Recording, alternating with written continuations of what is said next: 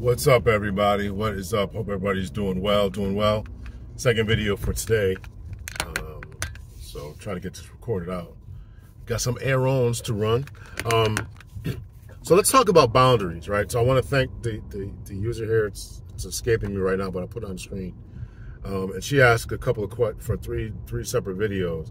I'm going to combine the second two about when a man is not where he wants to be financially, he can ruin your life or bring ruin to your life. So I'm going to combine that one with the men and boundaries.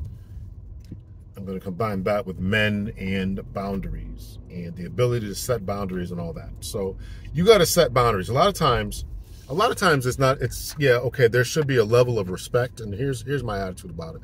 There should be a level of respect, but it seems to me that level of respect is gone, and people are going to push the limit, push the envelope, and push the boundaries, and you have to set the boundaries.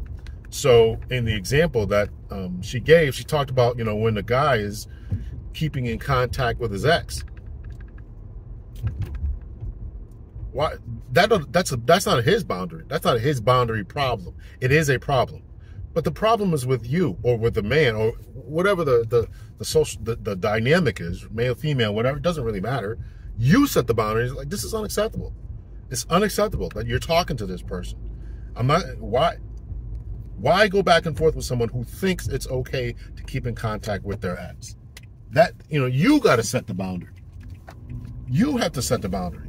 And say, and if there's, red flags are really kind of meant like slow down, stop, right? Kind of stuff like, that's really what a red flag is. It's really stop, right? It's really, it's warnings and all. No, it's like stop, right? These are yellow flags. I think they should be yellow. The term should be yellow flags when it's kind of like giving you pause. And those are things that'll give you pause. And if he's, right, so it's got to be a boundary for you. Now I'm talking about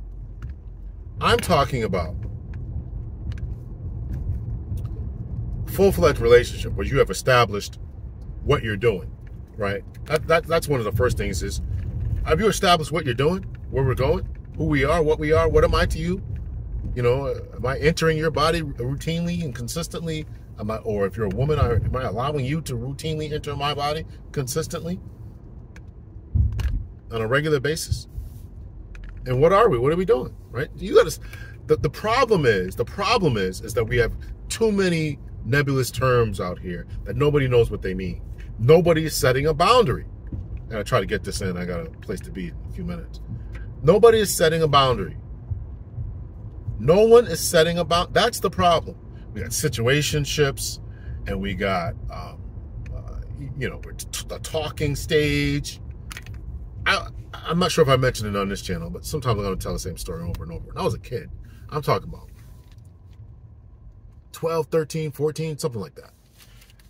I remember this guy, there was this guy. There's this girl in my church. She called herself babysitting me, right? I was old enough not to be a babysitter. Maybe I was 11, 12, something like that. I don't know. She was just looking for money from my mother, I think, just to, I'll watch your kid for you, I was, Gen Xers, man. We grew up. I left the house, in the middle of the summer, right? Well, I used to go to summer camp, but I get home from summer camp 4:30, 5 o'clock. I'll be home till it's dark, and the weekend, Saturdays, I'm gone all day. Wake up, watch the cartoons. By noon, we're outside playing. I didn't see my mother till it was dark. Babysitter. That was Gen X. You guys don't know nothing about that, you young whippersnappers out there. I probably shouldn't have did this. It's probably dangerous. So you got to set boundaries. I completely went off on a tangent there. I forgot what I was talking about. But you got to set boundaries. And so, so the girl who was watching me, she was babysitting me. We're calling herself that. So she was right. There was somebody I knew who was. I think I knew him from the boys' club. So he was, he's older than me. She's like, yeah, I know this guy. Whatever. She's talking to him. She's like, she said we're talking. I said. As a young guy, you don't know what that means. I'm going to tell you, as a 51-year-old guy, I still don't know what that means. And I guarantee if I ask you guys to put in the comments what the talking stage means, you'll probably put a bunch of different stuff. Do you sleep with the person that you're talking to? You know what I'm saying? It all gets, right? Girlfriend means you have established something, a boyfriend or whatever. right? My man, you got to know what you're doing, right? So she's telling me this, like, yeah, I'm talking to him. So I kept asking her, what does that mean you're talking to him? I don't understand. I don't know what that means. I don't know what that means that you're talking. You know, it means we're talking. She couldn't articulate it. You know, one thing I figured out about getting older and stuff, when you talk to people and stuff, they keep repeating themselves and stuff, right? They don't know what you're talking about. And they try to sound confident. I actually am impressed by that, because it took me a long time to figure that out. People try to sound competent and confident, and they don't know what they're talking about. So anyway, I'm getting off on a tangent here. She didn't know what she was doing. The guy didn't know what they were doing, right? So you don't know what you're doing. So you got people out there still talking to their ex, still going to see their baby's mothers, you know, giving money, still calling people. You can't go through their phone. And not that I'm a proponent of going through people's phones, because if I think if I can't trust you and all that, I don't need to be with you. That's a boundary. This is what I have, right? This red flags talks and stuff, talking situation stuff, or terminology, I should say, better word. If it's a red flag, you know, this is a no-go. It's a no-go. Red means stop. It's a no-go.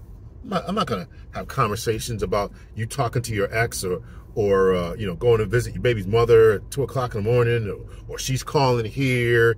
I'm not dealing. Why would you deal with any of that?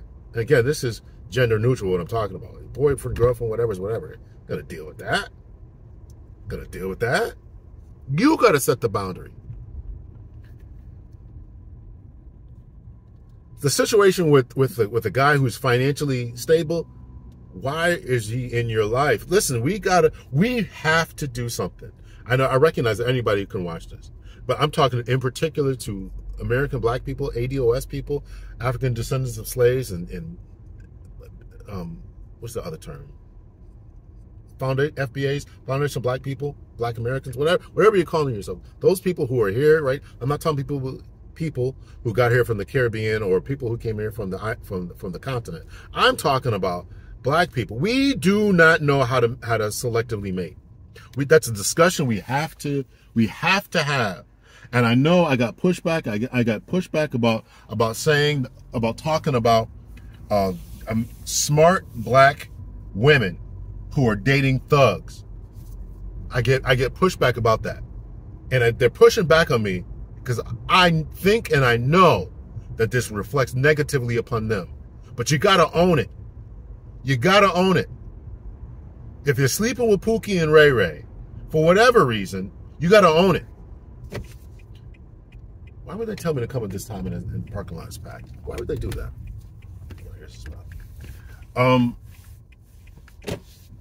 In a few minutes here, I can finish this up. So you got to own it. You got to own it, and that is because you have not set the boundaries. And so, if you are dating someone, if you are dealing with someone, you are dating someone, you are talking to someone, sleeping with someone, and they are financially unstable, why are you doing it? Why are you doing it? That's a conversation that you ladies need to have amongst yourselves. All the sororities, and they had 44,000 people, so I hear, Soros or whatever that fraternity was, AKAs or whatever they were, sororities, on a Zoom call to talk about supporting Kamala Harris. Y'all need to get together and have a conversation about your mating habits. That's what you need a Zoom call about. Because that is almost single-handedly destroying, keeping the black community from advancing, because there's no incentive for these men to do any better. They get out of prison, and you go right, and you let them move into their house. You see them in prison. You're right. I know ladies with degrees who are writing people in prison. I know them. That's a real conversation that you guys need to have. You got to do better. You got to do better. And it's shocking to me that this is not. I know it's well known. They just don't want it talked about. They just don't want it talked about. You know that the men who would be financially viable are not looking for you, not checking for you. So there's no incentive, there's no wish, there's no change to change that.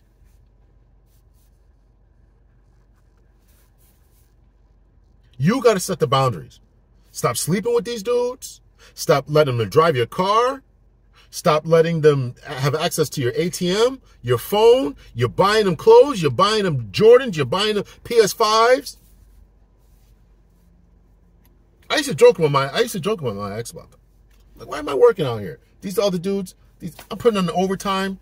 Why am I doing that? These other dudes, I just go get me a sugar mama. Why am you are incentivizing to these people. I know this is unpopular, and feel free to blast me, and I know it's going to come, but it's true. You're incentivizing these men not to do any better. I'm making a positive statement, positive rhetorically. You are incentivizing these men not to do any better. You are creating examples for your children, for your daughters, this type of behavior is okay. You think you're sneaking these guys in 12 to 5. You think they don't know, that they don't hear you getting your cheeks clapped. They know, they hear it. They know that they'll figure out that how come I was never home at mommy's house on the weekends, right? They know. You don't think they know? You're creating a bad example for the children, for the boys and the girls. Why should he's gonna grow up and think I can do this? I just have somebody take care of me, right? To get me some high school principal, and you know, that'll be that. Why should I go to college? Why should I go out there and hustle? Somebody else is buying me J's and Jordans and stuff. You got this. The boundary problem isn't somebody else's problem. It's your problem. Male or female. It's your problem. She's still in contact with her ex. She's still calling this dude. She's still doing whatever. Buying her. I see videos about, is it okay if you buy your baby's mother a Mother's Day present? All this kind of stuff. You're dealing with that. This is the whole single mother conversation, right? Where are your boundaries at? That's why I'm not dealing with that. This is not even a conversation I'm going to have. What are we talking about? Guy's driving your car, calling you financial. Why is he causing you financial ruin? Because he's on your insurance, because he's driving your car, because he's crashing it, because he's eating up all your food, because you're buying him stuff, you're getting him credit. Oh my God, man. Listen, I can tell you stories. Listen, as a police officer, I can tell you stories. Stories. You got to set the boundary. And I know that you don't want to be lonely. I know that this hurts. You know, I know that this is uncomfortable. This is a problem. This is that. This is this. This is that. I got to go into this thing. I'm going to pause this right here. All right, everybody, we're going to try to finish this off here. So I had to run in. So let me finish this off with sticking to your guns, sticking to your boundaries, sticking to them. It seems so simple to say it's somebody else's problem or fault or whatever, but you got to stick to it. You have to stick to it. You have to stick to your guns. You got to stick to your boundaries. You got to set these limits and not back down from them, and not allow people into your life and into your sphere, into your world, into your mind, into your sector, whatever you want to call it, who are no good, who are not beneficial, who are not adding to your life, who are just taken away. I mean, this is tragic on all levels, right? So, you know, this was asked to me. This particular question was asked to me by a young lady, but you know, guys do it too, right? The guys do it. They get into, you know, this whole idea about Captain Save 'em.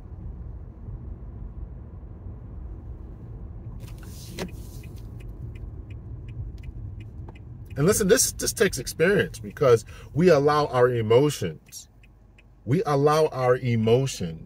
to dictate what we do, and all rationality flies out the window. when we are young, dumb, and full of baby making material. Boys and girls, men and women, right? You cannot, man, allow someone who's going to be in your life and ruin it, ruin your credit, ruin your ruin your credit, ruin your reputation, ruin your reputation and your money and your credit. Your money, your reputation, and your credit. So listen, you got to set the boundaries. The boundaries are their responsibility. And it's up to you to hold to them. And the moment you start waffling on your boundaries and you say, listen, it's over, and you call them up or you answer the phone. And this is going to go into another video. I'm going to talk about, how many chances you can get. We'll talk about that another time. But but these types of boundaries, the types of boundaries that I'm talking about, I guess they really all could be the same thing. Really talking about boundaries, just knowing when is enough, and just when they've crossed you for the last and final time, you got to just stick to it, man. You got to stick to it. And when you don't, when you waffle because you're scared, because you're scared of being alone, because you're scared of whatever, and and this is the argument of feminists, right? Of saying that we want the ability to walk away, and I can make money on my own. I don't have to be tied to or enslaved to a man, and whatever, however they phrase their argument. I can't. I'm a father, right, of a young girl, right? She's in her 20s, so I understand it. I don't want her to be enslaved like that, but but I want her to set boundaries, and I want you to set boundaries. This idea of you gonna take Pookie and Ray Ray and try to fix them up.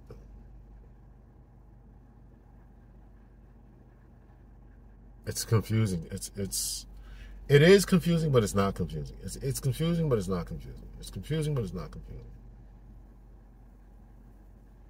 So those are my thoughts. I know this is just me finishing off.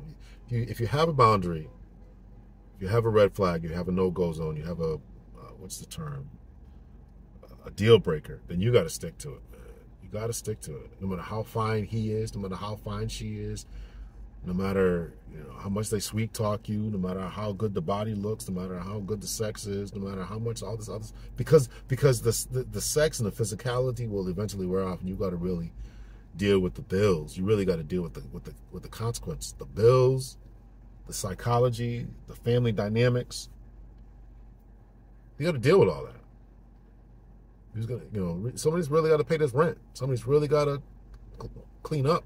Somebody's really got to, we got to be responsible for these kids and for this relationship. And somebody's really got to, make sure that our credit is good. We can advance. So it's crazy. It's crazy. I feel bad for a lot of people, man, who are dealing with this. So, but you got to set those boundaries. You got to set those boundaries. You got to set those boundaries and stick to them. The boundaries, if you don't remember anything else, the boundaries are their problem. It's their problem. I told you not to contact your ex. Why are you still contacting her? Why are you still talking to her? Absent kids together and all that, right? You got to set those boundaries, whatever they are. If you feel and don't feel bad about them. Don't back down from them. Don't let people talk you out of them. Some of that, you really need to take. Sometimes you can have a boundary that you need to be talked out of, right? Right. If your ex has kids with this person, he's got to talk to her, right? He's got to talk to her about. So set whatever boundary it is. Make sure it's reasonable, rational, then stick to it. But this calling people's exes and allowing people to drive your car and having access to this, that, and the other to potentially ruin you financially. No.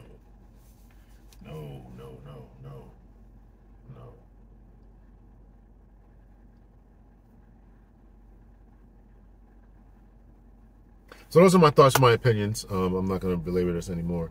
Let me know your thoughts, your opinions, Hit me up in the comment section. Have you set boundaries? Let me ask you this. Have you set boundaries and not stuck to them?